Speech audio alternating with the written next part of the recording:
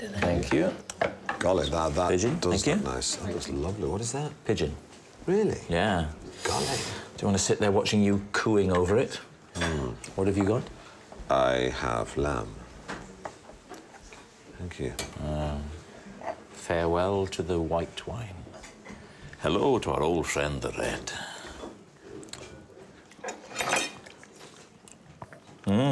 That's nice.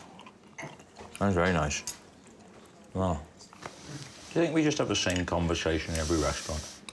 Yeah, of course we do. We are essentially having the same conversation in every place we go to.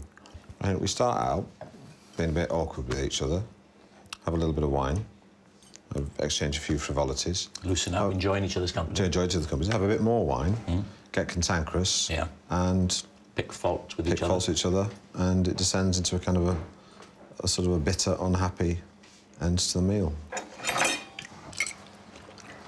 Just a little haggis. Yeah. Anyone ever asked you to go on a haggis hunt, be careful what you say. I'm taking you for a fool. Taking you for a fool. It's a bloody fool. There's no such thing as a haggis hunt. I don't know what a haggis hunt would be. That's all I hear. That's anywhere to say. I just imagine myself putting my knife upside down and just pressing my head onto it then. Desperate to be taken seriously, aren't you? No. You can't treat your entire life like a Radio 4 paddle show. Yes, you can.